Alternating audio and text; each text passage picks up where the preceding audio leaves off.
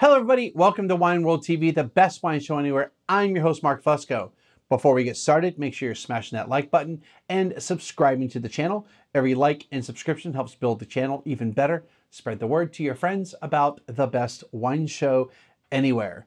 This is part 2, even though the script says 1, of a 3-part series on wines from the Gonzalez Byass portfolio. Like all the wines in this series, this is a free sample and I have free reign to review it however I wish. Now, today's wine comes from Beronia. We are now in Spain for today's episode and our next one in the series, specifically in Rioja. Let's get into some history and regulations for Rioja. So this is going to be a little long, but not like 5 hours long, okay? There will be links to much of this below, so if you want to go further down the rabbit hole, please do it. Arguably, Rioja is one of the best wine-known regions in all of Spain. The classic red wine from here is based on Tempranillo, a widely planted grape and the most planted grape in all of Spain. It's also the basis of most red Rioja wines. Its most common blending partners are Garnacha, the Spanish word for Grenache, also Mezuelo or Mezuelo, and then Graciano or Graciano, which is what this wine is made from. And just to clarify, Spain is the origin of Grenache or Garnacha. Also, you heard me say Mezuelo or Mezuelo and Graciano. So as far as I know, the proper Basque-ish pronunciation of those two is Mezuelo and Graciano, okay? So you have like that, your tongue kind of does that, like a lisp. However, most of us say Mezuelo and Graciano, okay? Just so you know why I said both of them. Anyway, white and rosés are also made here in Rioja. Spain's most famous sparkling wine, Cava, can also be made in 5 different regions within Rioja. Cava can be made in all over Spain in designated areas, but its traditional home is in the Catalan area of northeast Spain, which is not where we're at, okay? Anyway, Rioja has been making wine forever. It predates most areas of Europe, with the Phoenician settlers in the 11th century BC making wine. However, it's really the Roman Empire that truly put Rioja on the map, with many of the vineyards dating back to that era. Not the grapevines per se, but yes, there are vineyard plots that have been growing wine grapes for that long. Rioja has also has enjoyed an excellent reputation for hundreds of years, starting with pilgrims passing through the area on their way to the shrine of St. James de Santiago de Compostela in a province called A Coruña in Galicia. Another one where it's Galicia or Galicia, okay? Anyway, what also brought significant change to Rioja, and a lot of people say Rioja, like I'm not pronouncing it purely like a Spaniard would. So just so if someone's like complaining that I'm flipping between different pronunciations, you know, I say Rioja, but Rioja, like they usually emphasize that the J is that H sound. Anyway, what brought significant change to Rioja was the phylloxera epidemic in the 1800s. This louse hit France well before anywhere else, and in Spain specifically, Rioja was a region French winemakers, mostly the Bordeaux people, the Bordelais, looked to in order to stay in business. In other words, phylloxera hit France first, and it hit Bordeaux, of course, and the Bordelais were like, where can we get some grapes? And so they looked at Rioja, and they borrowed some grapes from there, or they maybe just made wine down there. I think I'm getting into that here. So from importing grapes and wines to French investment, the area prospered for a while, basically like I was saying. Even when phylloxera hit in the 1890s, since in Rioja, since the cure was known by then of using American rootstocks to graft grapevines on. The use of French barrels also grew during this time. However, due to the rising costs of those barrels, American oak barrels became the new standard. They were significantly cheaper than French barrels. The judicious use of American oak lent the wine characteristic flavors and aromas of dill and coconut, and what we call whiskey lactones, as in American whiskey, as American whiskey is also aged in American oak barrels. And with that said, there has been a rise in the use of French oak. So for those of us taking a wine certification exam, we can't always rely on those markers to identify red Rioja. And this has been this way for quite a while. It's not like, oh, in the last like couple years. This has been quite a while. I've had several MSs go, don't sit there and think that you only will get dill or coconut or both from Rioja. They use mixed barrels all the time. Okay, anyway, Rioja is also a place where you can find excellent quality across the board. There are young examples of Rioja well under $20, and some of the best Rioja can be still bought for $100. The Rioja DOCA occupies the majority of the autonomous region, or community as it's called, La Rioja. Spain is made up of 17 of these autonomous communities and 2 autonomous cities. The Rioja DOCA also has parts of Navarra and Basque country within it. This makes it what we call a supra-autonomica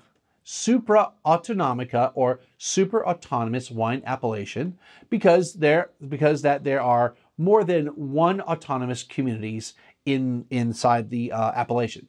Jumilla and Cava are the only other ones in Spain. Now the difference with like Jumilla is that it fully straddles 2 autonomous communities, whereas Cava is like little pockets throughout all of Spain in several of these communities. So it's not like you have like one large thing for Cava that spreads across. It's like little pockets of Cava or areas that have been designated to be able to make Cava. Otherwise, it's just Spanish sparkling wine.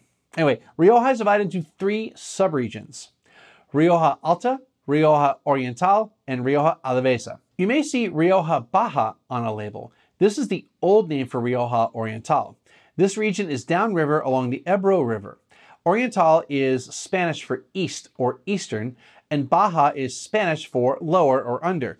So my guess, from how I understand that, the producers of the area asked to rename it to something that had a better connotation. In other words, they didn't want to be lower or lesser, I guess, Rioja. This part of Rioja crosses over into Navarre in the north.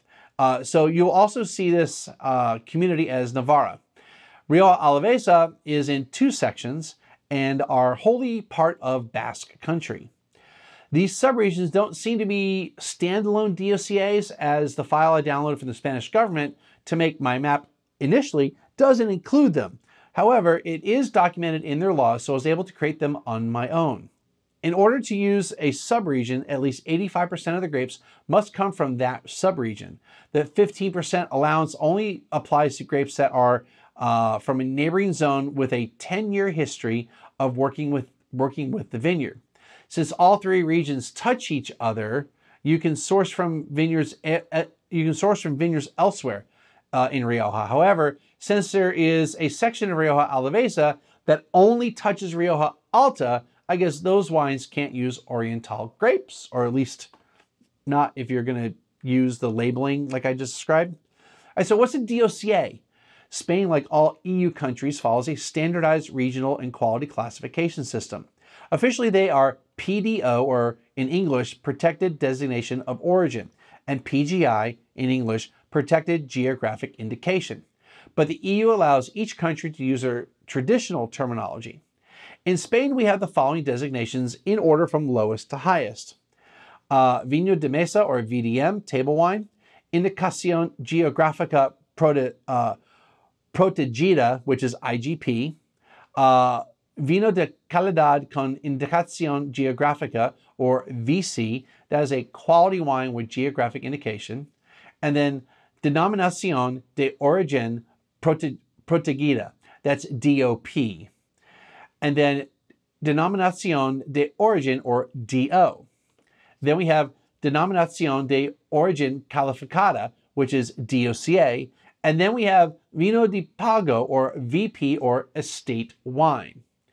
Now, there are only 2 DOCAs in Spain, Rioja and Priorat. These are considered the highest quality level designations in the country. Yes, the VP or Pagos, they are estate wines, and they are singular estates. They're kind of like monopoles. And the latest number I was told at a tasting I went to of some Pagos, last week, as I'm recording this, said there were 39. The official website only has 33. I thought I read something that said 36. So I questioned this, and they're like, well, we're not always up to date on things. I'm like, okay, but you're telling me it's 39, but I can't find the list of 39. Anyway, aging of wine in Spain is pretty standardized, unlike Italy. Italy's such a hot mess. Anyway, Rioja does have a couple slight differences, however. So you have generic or Cosecha, which doesn't have any aging requirement. Then you have Crianza. So it must be 2 years of total aging. For red, there must be at least 1 year in barrels. And for white and rosé, at least 6 months in barrels. For Reserva, it's red. For red, it's a total of 3 years aging, at least 1 year in barrel, and then at least 6 months in the bottle. For white and rosé, it's 2 years total, 6 months being in barrel. For sparkling, 2 year en tirage or on the lees. And then you have Gran Reserva, red, 5 years total, at least 2 years in the barrel, and at least 2 years in the bottle. For white, it's 5 years total, and at least 6 months in the barrel. And then Gran Añada, sparkling, is at least 3 years en tirage. So those must be vintage dated wines and must be hand harvested. Now that we have a bit of a foundation as to what Spanish wine and Rioja wine specifically is, let's talk about the winery. As far as history, there's not much. I'll just quote the single paragraph from the website.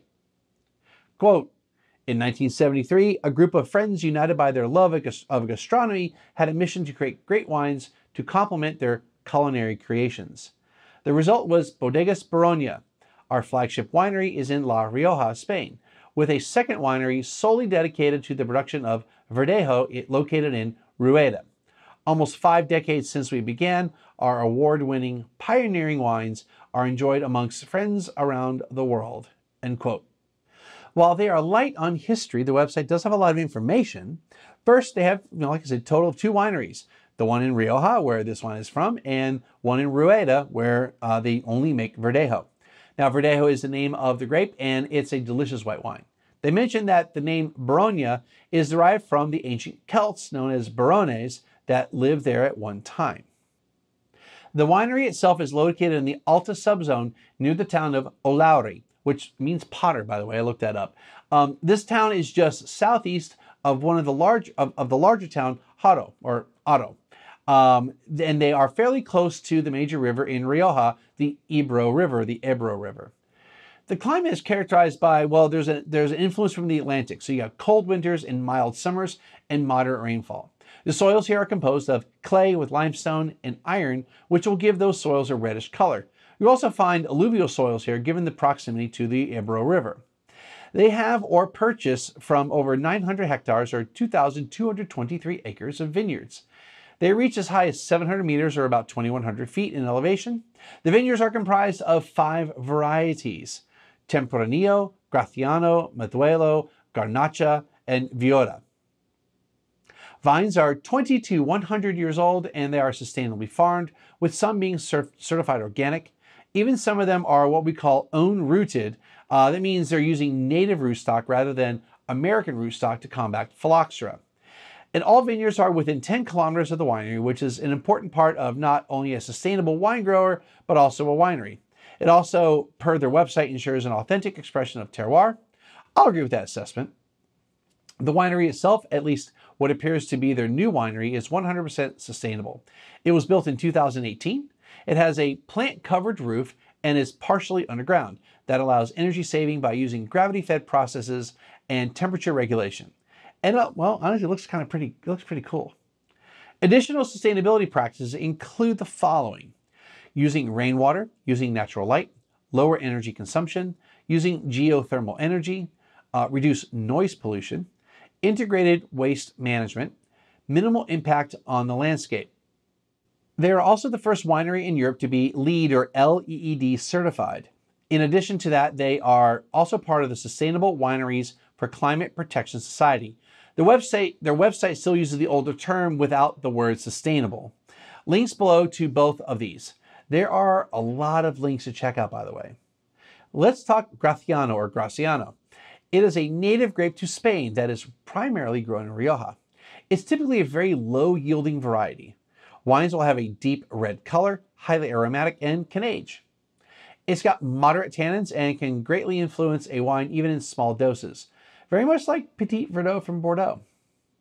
It's a difficult grape due to it producing very low yields, plus it is susceptible to mildew. Because of this, much of it was pulled in favor of Tempranillo, which is easier to manage and has higher yields. I think I got all the important bits, so let's get the stats for this wine. The 2020 Beronia Graciano suggested retail price $27.99.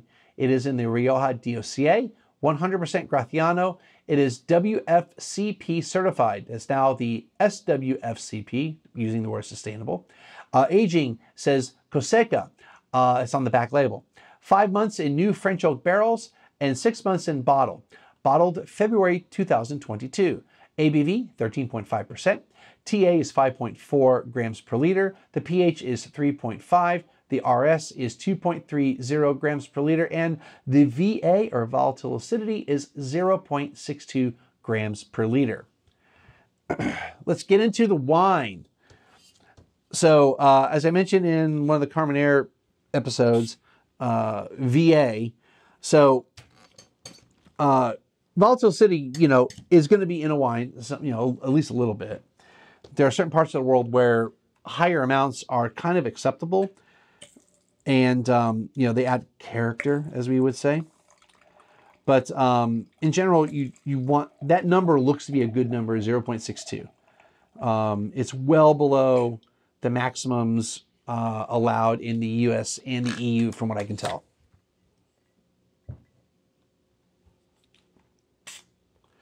All right, deep red color, right? Let's see. Now it's 2020, so we've had a little bit of age. I mean, it has a deep red color. I would call that. And it's pretty consistent all the way to the edge. So I don't see it thinning out per se. I don't see it turning orange or browning. Heavier staining on the glass, though, than last week's Primus or Primus. Yeah, there's definitely more staining on the glass going on here. Okay. Red and black fruits, so raspberry, blackberry. Which you're going to say that for a lot of red wines, honestly. Or you're going to focus on maybe one color or the other. But raspberry, blackberry is usually an overriding thing that you're going to get. A little bit of plum, boysenberry. I can't be 100% certain, but marionberry came up in my head as I'm smelling this. I had some of that in an ice cream about a month ago. It's very much like blueberry. There's some spice components in this. There's a little bit of actually pool toy, a little bit of rubber coming out of this. A little bit of oregano, basil, earthiness, cinnamon, not quite clove, but cinnamon, red hot. Forest floor, earth. I think I hit all the highlights on it. Let's just taste it. Spices. Delicious wine. Wow. I'm not going to say this is the first time that I've had Graciano on its own, but it probably is. Wow.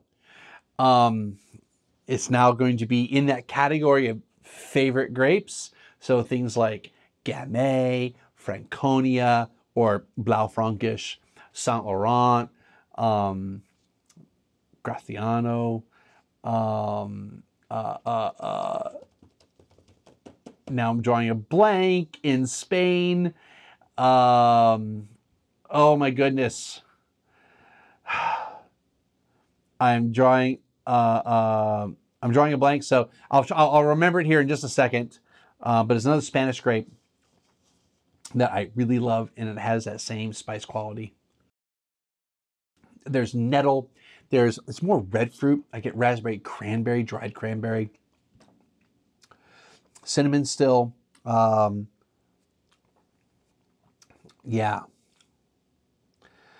Florals, kind of like pink and purple flowers. It's bugging me. I can't remember that Spanish grape.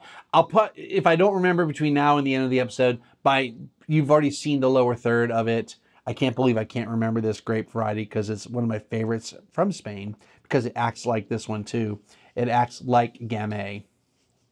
Menthea. Yes. Anyway, yes. It makes me think of fall. And it's juicy too. That's the thing. Like, there's fruit in there. It's not sweet fruit. It's ripe fruit. It's juicy fruit, not the gum. But it's so wrapped into these spices, these Christmas spices. You know, you've got your frankincense and myrrh, you got your clove and all that kind of stuff. And just yes.